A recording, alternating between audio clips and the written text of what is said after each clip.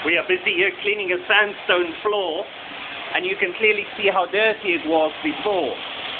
Sandstone is very difficult to clean because of the rough surface, and we've used a cleaning product on it, left it a while, and you can now clearly see how well it's coming up. We've linked the SX12, this machine, to the truck mount, which is outside, and it uses high pressure to clean the floor. You can clearly see the results there. And you can now see the beauty of the stone coming out, which wasn't visible before, and the client really struggling to get this floor clean. Now the next challenge would be for the client to maintain the floor this way, and that's why we'll apply the sealer.